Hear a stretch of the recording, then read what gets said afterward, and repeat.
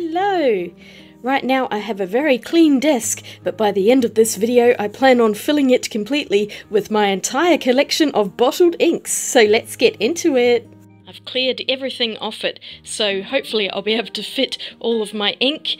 I mostly have it in a couple of drawers, but I also have a few rogue bottles up in this rather messy tote box. At the moment I have 3 drawers full in my Alex case here, and if you saw my art studio tour and makeover earlier in the year, you'll probably remember seeing these, but I have my inks sorted into fountain pen inks, an entire drawer full of those, and then I have India and Shellac inks, which are in a little bit of a mess and I need to sort those out again, so I should be pulling those out to do that. And my last drawer is for more watercolour style inks and ink sprays, so I'm going to pull everything out. I'll move everything over in groups and sort them out on this desk and show you in more detail. I'm starting off with my fountain pen inks, and first up I have a small collection of Robert Oster fountain pen inks. These are made in Australia. It's an Australian company, so of course I have to have some of these. There are loads of different colours and they keep bringing out new ones. I only have a few because they're not exactly cheap, and I did start a collection, but in the last couple of years, of course, it's been very hard to go to shops and things, and I've been just completely out of using fountain pens, so I'd really like to get back into that. In a future video, I've been talking about it ever since I started my YouTube channel. I really need to talk about my fountain pen collection. One day I will get there, but I just thought I'd do the inks today. So this is the last pen show I went to in 2019, and usually there's a really large display of Robert Oster fountain pen inks, and they have all of these little sample cards, so I took a few samples of my own inks that I had. This is the one that I collected in 2019. I haven't bought any others since. All of the others were in 2018, I think. I think I got these ones in 2018 around my birthday. So usually in October I end up buying inks for some reason. My birthday is also this month. As well as the full bottles, I also have quite a lot of these sample bottles which they gave out at the Melbourne Pen Show for free, and I got some, Nick got some, and I think one year my mum also picked some up for me as well, so I've got ridiculous amounts of them. I just love these little tubes, they're so useful. And there doesn't look like very much ink in there. It's about 2 ml, I think, in each one, so it's not very much at all. But I've noticed that ink does go quite a long way, and you can usually get 1 or 2 converters worth in a fountain pen out of these inks, so that's pretty cool. And yes, I do have quite a lot of them here. All in different colours, some of them are doubles, but I went through and I think I also found a few other brands in here as well, because quite a few companies were doing these little pots, and I was so disappointed to find out just recently that this year's Melbourne Pen Show is also cancelled. It's always in November, and unfortunately just the way things are, we're not ready to open up fully yet. 2 years in a row it's not going to happen. It's very sad. Oh, I found another swatch card with some of the sample size Robert Oster inks on there. And there's a few more on there, so it was just a random collection. I really like the toffee, and I think my next one might well be that Australian Opal Pink, because that is so pretty. So in this little plastic box, I've got a converter which I need to put into my platinum pen, but I'm still using up cartridges for it, so I thought I'd use those before I do that. I have a few cartridge boxes in here, one for my Sailor pen, and then there's, I think, my Traveller's Company, that brass fountain pen I have. Schneider ones, I have no idea what those are for, and these Lamy ones which I think I got on sale and are this pink colour, and I'm like, well, why am I ever going to use that colour? But there we go. I also have these little containers, and each one of these is from the Inkvent calendar from 2019 that I did as my first ever video on YouTube, so if you want to check that out, it's all the way back at the beginning. I have 2 videos, one is swatching all of these colours, and then the second one was doing a painting with all of the colours. And yes, I am aware there is a 2021 Inkvent calendar coming out. I'm not sure if I'll get it on time. We'll see how we go with that. That's up in the air at the moment. This larger bottle is also by Diamine, who do the Inkvent calendar, and this was day 25, so you get a full-size bottle for Christmas. I have a couple of black inks. One of these is Iro Shizuku ink, and that's by Pilot, and this one is by Mont Blanc in Mystery Black. I love these bottles, they're so pretty. That's the one thing that I can't resist about fountain pen inks, is they usually come in really pretty packaging, and these glass bottles are just so gorgeous. Even if I actually finished the ink out of these, I would keep the bottles because I love them so much. More by Diamine, and I got these at the pen show in Havasu turquoise and dark brown. You wouldn't know that from just looking at the bottle when they're sitting flat, but you can see in the light that this one is brown and this one's got a bluer look to it. So there were just a couple of colours that I thought were quite pretty. I also found this one which was on sale, and this is by Schrieb Tinte. I don't know, I'm hopeless with German, but I just really like the colour of this ink. This is a really gorgeous magenta, and it was, I think, half price, so I picked it up. I also ended up getting one set of Colourverse inks. I had to get Schrödinger and Cat. I mean, look at it, it's so adorable, the little blue cat one. You can actually, I think, buy this one in a full size now. They've released it as a much larger one, because this is like a 15mm, and I think now it comes in the 65mm. I'm not 100% sure on that, but I did see something on Cult Pens, and I would consider getting the cat again, because this actually has shimmer in it, so it does sparkle and it's really pretty. This one is a green ink, not one I would use so much, so I kind of wish that the colours were reversed so that the blue shimmery one was in the larger bottle. But I mean, how can you resist them when they look like that? They're so cute. And Colourverse do release a lot of different bottled inks in groups like this. They have all sorts of different series. Most of them are science-based, and I did think about collecting them, but just for now I got these two because they're my favourites. Then I have this bunch of fountain pen inks, and they look a bit messy. That's because they were at a sale in a shop called Milligram. They had a huge warehouse sale in 2019 where they just had everything out in these boxes, and it was just a total grab fest for everyone. They were $1 each. These are not cheap when you see them at full price, so I just grabbed a whole bunch. I didn't even really look at the colours. I'm like, $1 each, I'm sold. So I have not even really tested these. I just kind of bought them in a frenzy of buying cheap stuff, and so I really need to actually go through and paint these out into some swatches and actually use them a bit. But the reason they were selling them for so cheap is because some of the inks had run on a few of the bottles, and so of course they've all been stained and the tags got ripped and things like that. So they're seconds basically, but the ink is still perfectly fine inside, and I am more than happy to pay $1 for a slightly damaged looking bottle. But there's some pretty colours in here. I also have a more vintage bottle of ink. I found this in a vintage shop. It's still got full of ink and it works pretty well. I tested it out. So these are pretty easy to find, and you can actually still buy these. I've seen them brand new in Officeworks. And look, it's even made in Australia, this one. And coming up to another group of fountain pen inks that I have. These ones are actually waterproof inks, and they are by Diatramentis, which are known for their document inks, and archive inks, which are like this one.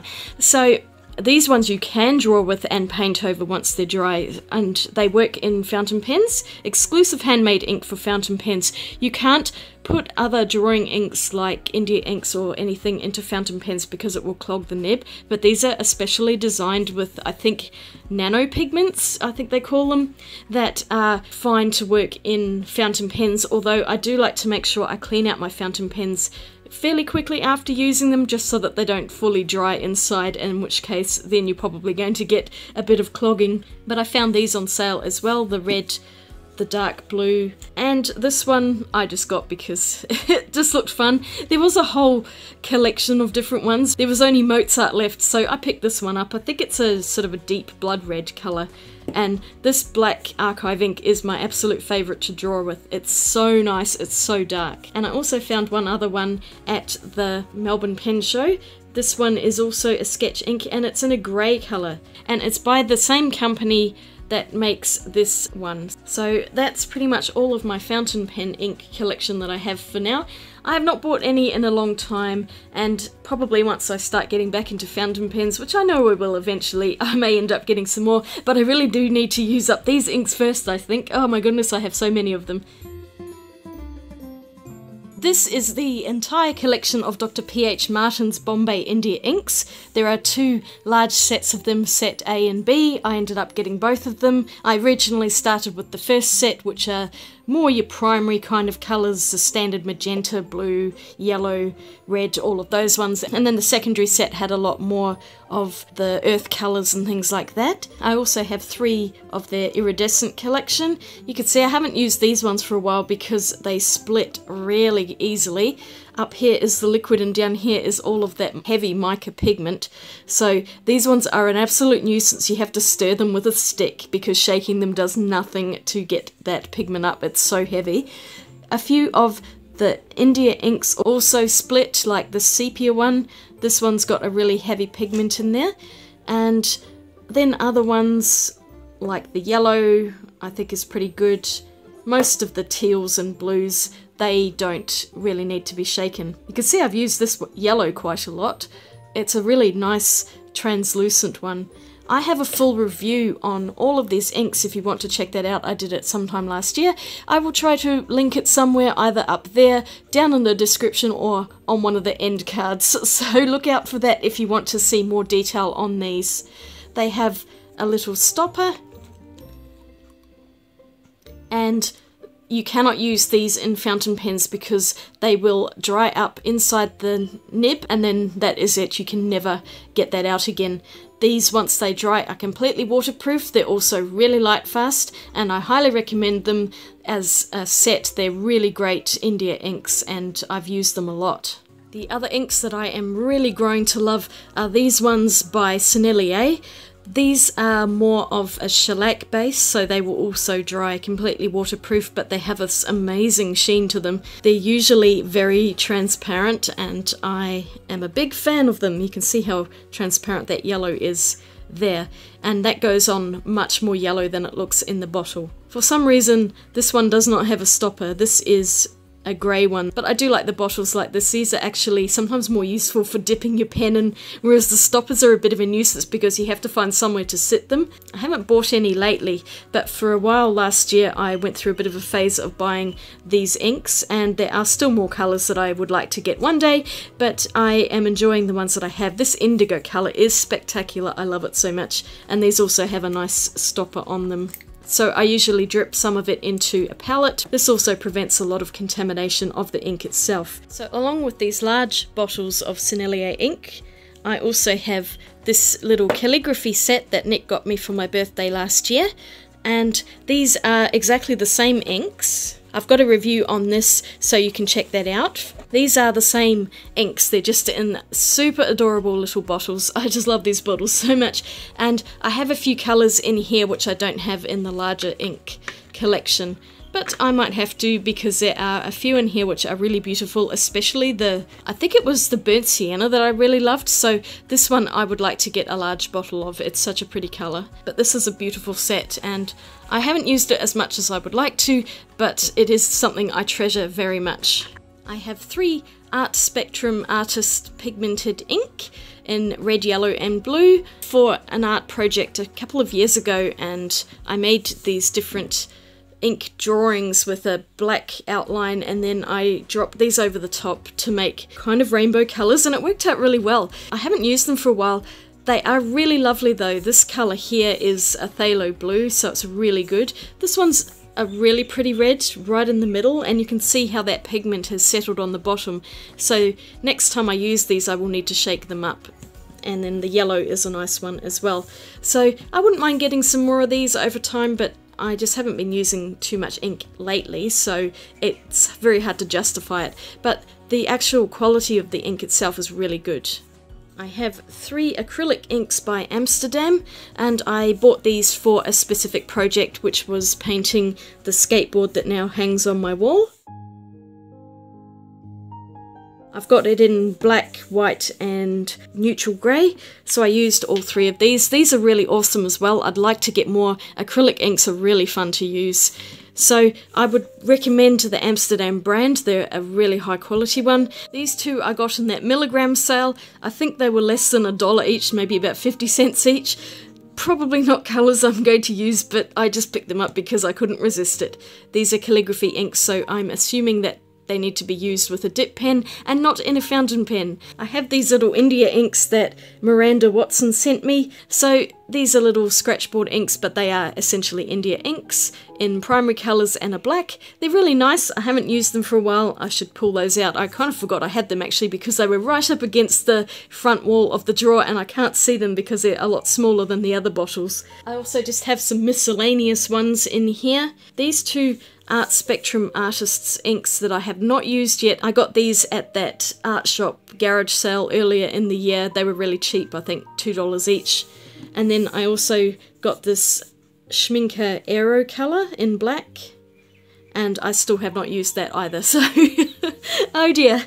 Last one that I got in that group is this Daler Rowney Indigo ink, so that's another one I need to test out. I'm not sure if it fits into here. I'm pretty sure this is like a drawing ink as well, but this is Daniel Smith Walnut ink. It's a very sepia-y looking colour, and you can get that really sort of old-fashioned ink from it, so I must get that out to use again soon. And my last bottle is another vintage one that I found, Pelikan waterproof drawing ink in Prussian blue.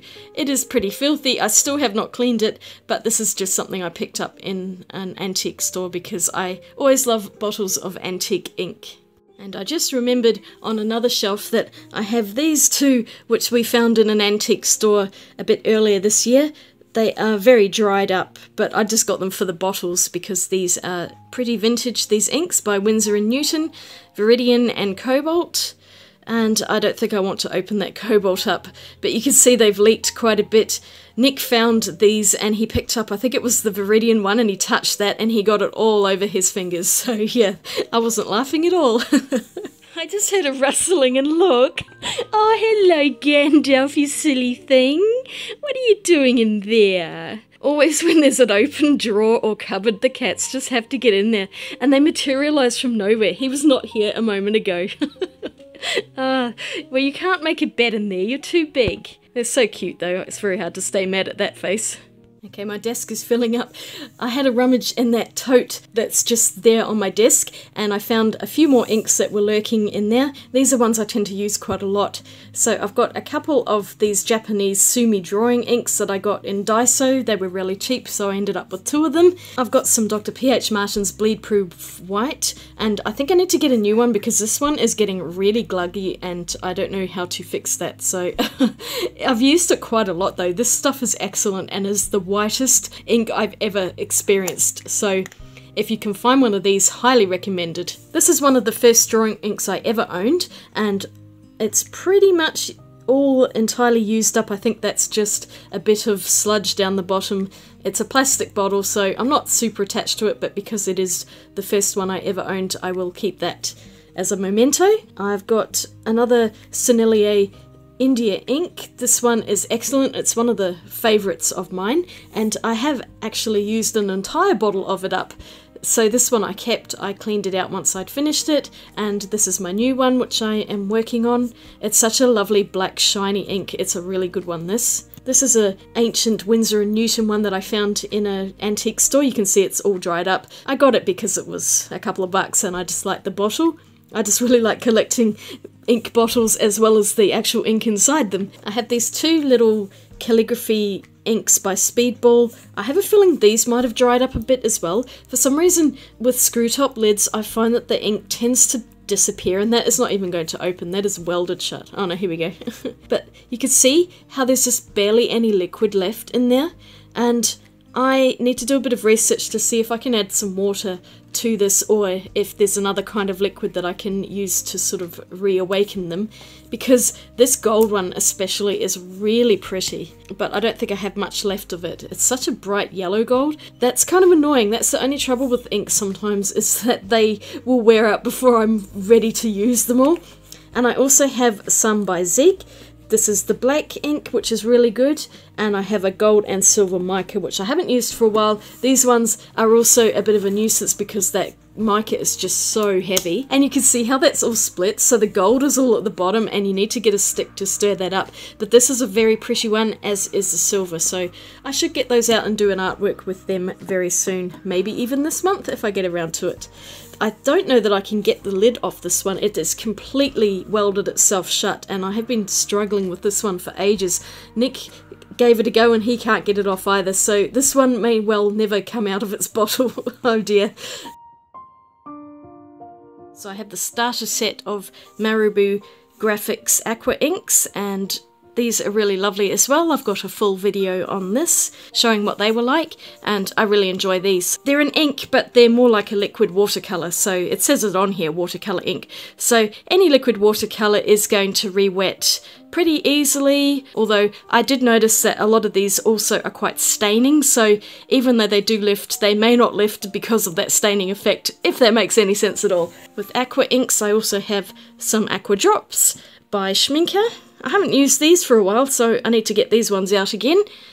These are pretty much exactly the same colours. I've got the magenta, a yellow and a cyan blue, and we also have a lemon, a magenta and a cyan here, so these look very similar. It would be interesting to do a comparison to see if there's any differences between them, but honestly when I was doing both videos they felt very similar to me.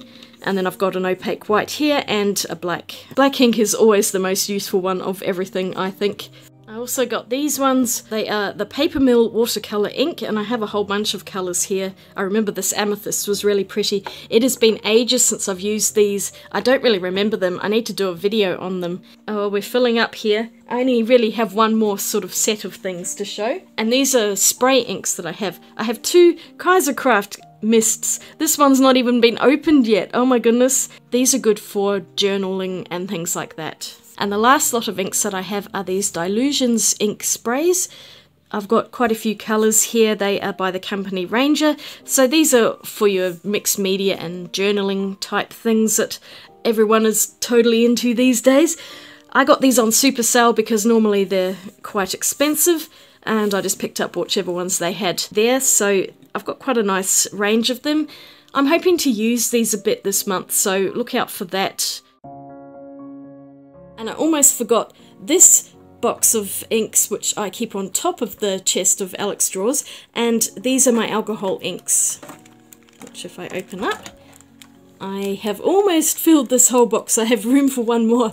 I've just picked these up at various times over the years, slowly adding to my collection.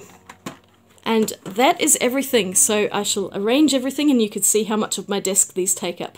So this is my full collection of inks, covering pretty much my entire desk, although I do see a little bit of space in the front there, so I have room for a few more. But I think I do have a sufficient amount of them just looking at them all together. It never looks as much when they're in the drawers, but when you pull everything out, it's just a colossal amount. So during this month I am intending on using at least some of these inks, and they will be featured in my Inktober drawings that I'm planning to do. So let me know what you think. Do you like using inks? Which are your favourite kind of inks? And should I swatch these inks out in one marathon video? Let me know if you want to actually see me swatch all of my colours out, because I would be more than happy to add that to my list of videos to make. Thank you so much for watching this video. If you enjoyed it, don't forget to give it a thumbs up and click that subscribe button so you can see more inky related antics this month and in the future. And I will see you all again really soon in my next video. Have a fantastic day. Swatch you later. Bye!